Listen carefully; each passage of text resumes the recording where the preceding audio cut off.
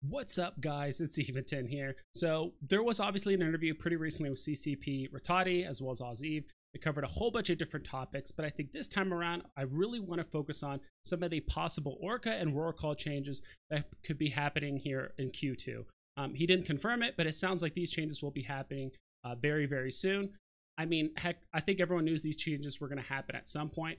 I mean, even I have a video that's almost exactly 5 months old talking about some Orca changes or nerfs that could possibly happen. It is one of my older videos, so the audio isn't great, and I kept it very, very general.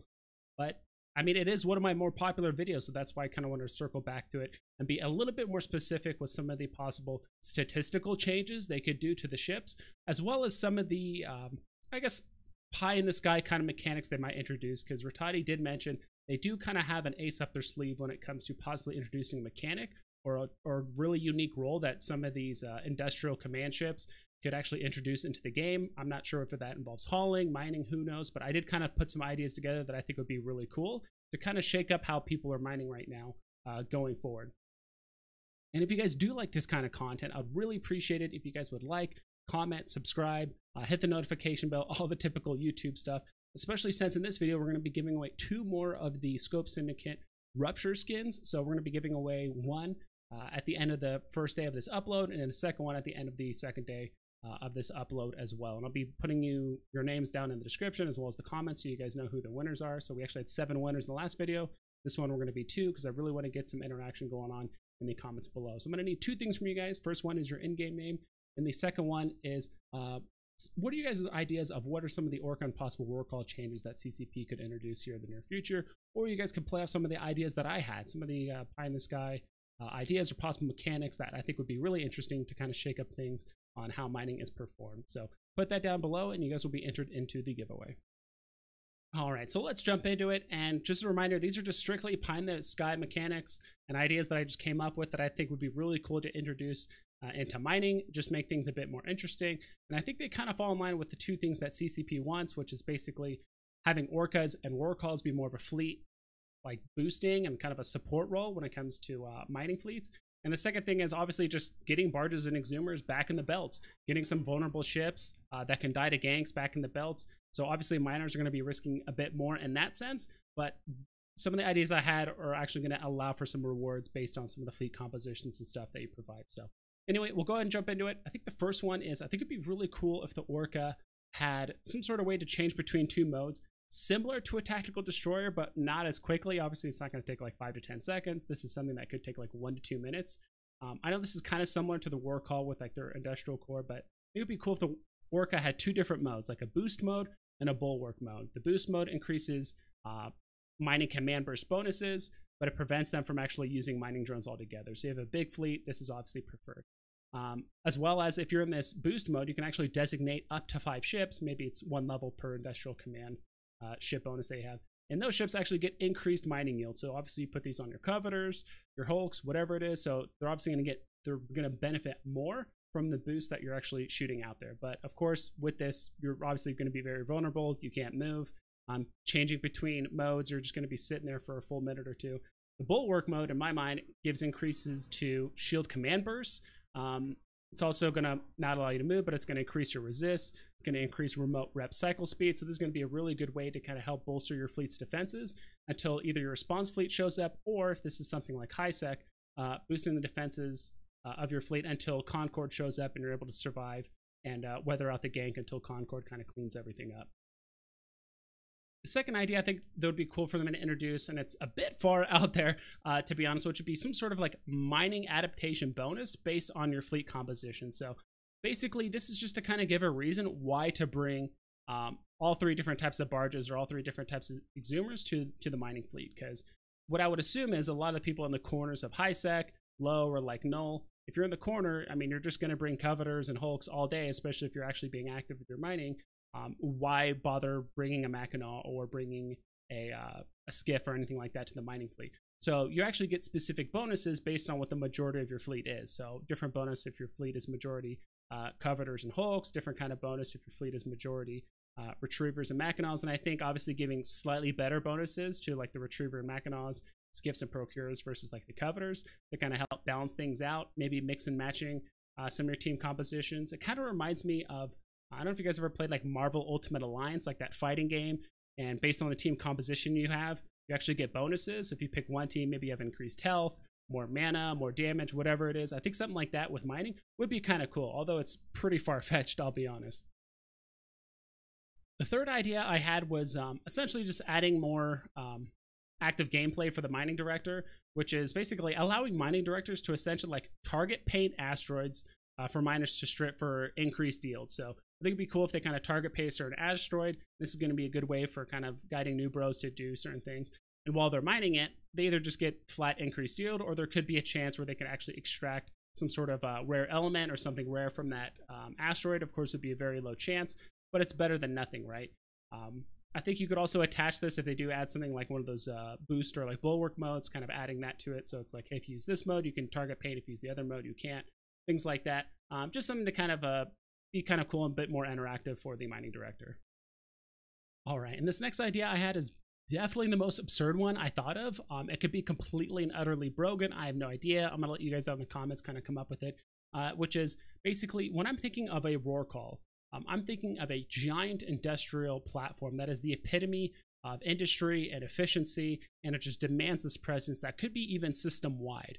So in my mind, especially since Rattati talked about kind of filling new roles, things like that, I think if the Rorqual once a week, not per Rorqual, but just a system in general, could actually benefit from a Rorqual dropping like this large industrial beacon, like in the middle of the system, that gives all kinds of bonuses. So bonuses to manufacturing, mining, reprocessing gains, could even increase the spawn rate of certain types of ores. You can kind of select what type of ore, things like that. And it lasts for the whole week. I would imagine it would probably give diminishing returns based on day 1 during day 7. So let's say you install this beacon, but it can't be destroyed. So if there is a fleet kind of roaming through and they destroy that beacon, you basically lost your bonuses for the week. So if you deploy it day 1 and it gets destroyed, you can't plan another one for 6 days. So you really have to wait. And I think this is something that a lot of alliances and especially corporations would defend very violently, because those kind of bonuses to that many types of things when it comes to industry and manufacturing are very, very important. So for all of you guys that like to use those nullsec filaments, go on these fleet roams, and you're trying to find some sort of action, I think if you come across one of these industrial beacons kind of just chill in the middle of the system, a very easy way for you to find it, either destroy it in time or kind of shake the hornet's nest enough for ships to kind of come out, and you guys can get a fight that way. I think that'd be kind of interesting. All right, and my second to last idea is actually to potentially have the Orca and the Rorqual kind of be like drone bunnies. I am fully expecting that they're going to get some pretty heavy-handed nerfs when it comes to mining drone yield, but they're still going to have some very minor bonuses. That's still going to be better than, let's say, having the barges or the exhumers use their own personal mining drones. So I guess the only change in this mechanic would be that Orca and Rorquals would be able to still use their mining drone bonuses with the drones that are kind of bunnied onto them. And I think this is really interesting because it's only going to be as effective as how many other mining ships you're willing to risk out in the belt as well, or out in the grid. So if you have 10 other barges out there on grid with the Orca, that Orca, and I think Drone Bunny can handle up to 50 drones at once, something along those lines. So if you want the Orca to obviously harvest more with mining drones, you're gonna have to risk more ships out in the belt with it. Same thing with the Rorqual. So I think this is going to be a really interesting mechanic, and obviously if you have that many ships out there in a singular belt, that's going to draw a lot of attention towards you and definitely encourage some ganks. So I think this would be a definitely unique play style, and obviously just to help get more of those barges and exhumers out in the belt, get them more exposed, because I think at the end of the day, they do want more ships with lasers and not just huge ships with mining drones all day. All right, last but not least, this is definitely a change that will affect the Orca and the Rorqual, but it's not so much like an overhaul or a role change. This is a change that I can personally see happening, not with this initial Orca or Rorqual like update, but definitely down the road if they want to make additional changes to mining. And that is just like flat mining nerfs to mining drones in general. So whether it's ice mining cycle times or the mining drone yield nerf, so whether it's 10, 15, 20%, I have no idea. I'm just pulling numbers out of the sky, to be honest. But if that doesn't happen, I think at the very least, just because the Rorqual is the biggest perpetrator of this like insane amount of solo mining yield and not really requiring a fleet, I think at the very least, I could definitely see excavator drones getting a nerf, either to cycle time or yield, depending on if it's for mining or ice. I could definitely see this happening just to kind of help rein in the Rorqual and make it more of a fleet boosting platform. All right, and finally, now we can head over to some of the statistical changes I think CCP is going to make to the Orca and the Rorqual, at least as it pertains to the traits here, like at face value. I think two things, CCP is definitely not going to touch two things on these ships, that's for sure. And I think a lot of people are freaking out that CCP or these changes are going to be 110% changing the Orca and the Rorqual into these fleet boosting platforms, and that's all they can do. They can't use mining drones. That is definitely not going to happen. At least I don't see it happening, because that's going to render mining drones very weak. Two, it's going to render the mining drone rigs pretty much useless altogether, especially for anything larger than like medium. And it's also going to render excavator drones also equally as useless and completely fall off the market. And anyone and everyone that's ever made these things are going to lose a ton of ISK and have a huge fallout. I don't think that's going to happen. The second thing I think CCP is not going to touch is the EHP of these ships at all whatsoever. So shield, armor, structure, these ships are meant to be very large, very imposing, and very difficult to take down. The changes that are going to happen with these ships is just going to encourage miners to bring smaller ships that are vulnerable to ganks and have them getting taken out. So there will be some sort of risk element on the miners' behalf. All right, now jumping finally into the statistical changes, I think the industrial command bonuses here, they're not going to change. I think they're actually going to change this a little bit, but not too much on both sides. So I would actually like to see the ore hold capacity of the Orca go up. And I think this accomplishes two things. Two, it's just going to encourage, I think artificially, a lot of mining fleets to stay out in the belt longer, because some people might say, hey, we're just going to fill up the Orca 2 or 3 times, then we're going to call it a day. Who knows? I'm not sure how everyone does their mining fleets, but if they do increase this, it will increase the mining ore hold capacity from, I think, 200K at max level up to 225K, which is a pretty significant increase. I mean, that's over 10%. So the longer the ships are in the belt, the higher the likelihood they're going to get scouted and eventually get ganked, all that stuff.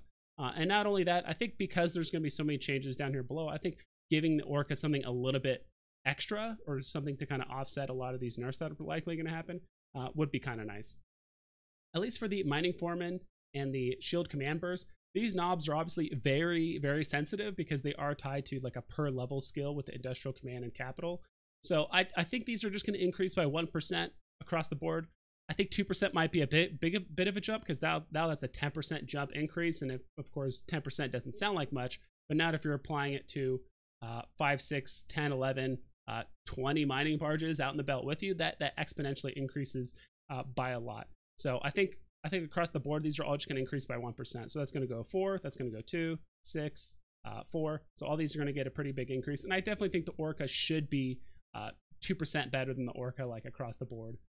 With everything, because it just makes sense. Someone that's making that heavy an investment with the best industrial platform in the game, obviously they should get those bonuses. This was kind of interesting. The 10% drone bonus to like hit points, damage, and ore yield. I think CCP is they're gonna leave this, but I think down the road they will nerf ore yield, because if you look at the Rorqual here, there's nothing else, because like at least the Orca has like a roll bonus to ore mining yield. The Rorqual does it. I think it's just getting strictly carried by the very high base mining yield of the excavator drone. So I think that's going to get nerfed down the line and kind of rein in the Rorqual. I think that's what's going to happen. For the Orca, I think they're going to leave this the same. So I think they're going to leave this the same on both sides, but they're just going to, I think down the road, rein in the mining, like the base yield of a lot of the mining drones. 10% reduction in drone ice harvesting cycle time. I think this is just going to get straight up removed on both of these. I think, again, they want more mining lasers in the ice fields and less drones. Roll bonus down here. I mean, at this point, we're actually done with the Rorqual. If they do introduce some sort of interesting mechanic or kind of a new module for either of these ships, they're going to add it down here in the roll bonus. I think what they're going to do is kind of like reduce some of the industrial command skills like per level and really crank up some of the roll bonuses that these ships can do. I'm not 100% certain on that, but I think that's what's likely going to happen. If they do add something weird, they'll probably add a new skill towards it, because I think if anything, CCP is trying to find ways to add more skills to the game, which does two things. It's going to let veterans actually give them a reason to start skilling towards something, because I think that's one issue that some veterans have. They're like, I don't know what to skill right now. And I think the second thing is it just kind of helps give the feeling that the game is evolving. There is new technology being invented by a lot of these empires or some of these factions, and so that is kind of like an ever-evolving thing. The roll bonus for both the drone ore mining yield as well as the drone ice harvesting cycle time, I think both of these are just going to get straight up removed from the Orca. Again, if they want the role of the Orca to be a fleet boosting platform, they're going to get rid of the roles that aren't in line with that. They could actually add a roll bonus of like, hey, the command burst bonuses are 2% stronger or something like that. Who knows? I mean, if they're going to add something like that, they'll add it down here. So if they're actually removing 2 roll bonuses, I imagine they might add some other things alongside it. And I think they're going to keep everything else. The remote shield booster, all that stuff is great. I think it would be kind of cool if they added something to increase the shield boosting, either like the rep cycle or the amount that is being healed. Something along those lines to kind of give it a chance for some of their fleet members to be able to actually survive the gank. Who knows? But other than that, I think everything else is going to be untouched. I did actually have an idea of like they might increase like the fleet hangar size, because I think this has a fleet hangar of 40,000. But if you increase that up to like 50,000, now that's kind of stepping on the toes of deep space transports. And now, you know, Orcas are going to be kind of become the new safer version of the deep space transport. Who knows? But I think in that sense, I think this is going to pretty much be it. So other than that, I think the statistical changes are going to be the ones like I mentioned, remove a lot of the drone mining, harvesting and mining yields, except for these ones down in the middle. And I think an additional way to rein these in are going to be able to nerf mining drones down the road.